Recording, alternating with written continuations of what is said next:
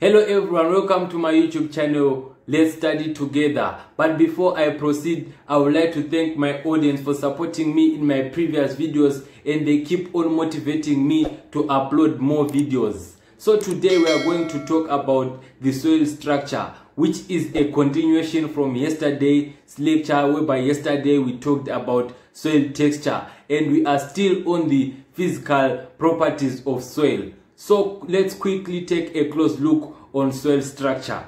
By the way, my name is McDonald Elisha Mtumwa, and we will be studying together the course Soil Science. Let's move on. Soil structure. A question might come saying, define the term soil structure, and today I'm willing to help you out of this question. Soil structure is the arrangement and organization of primary and secondary particles in a soil. I will repeat myself.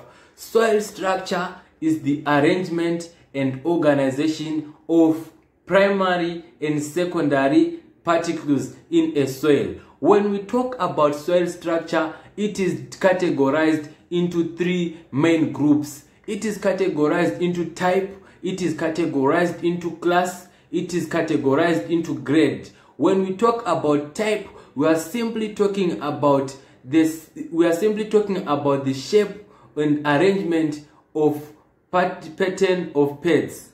So I will repeat again. When we talk about type, we are simply talking about the arrangement pattern of pads. And when we talk about class, we are simply talking about the size of pads. And when we talk about grade, we are simply talking about the degree of distinctness of pads. Let's quickly move on to types of soil structure.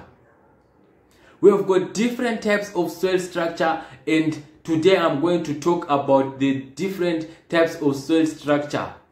We have got plate-like, whereby the aggregates are arranged in horizontal plates or leaflets. We have the prism-like, whereby the vertical axis is more developed than horizontal, giving a pillar shape.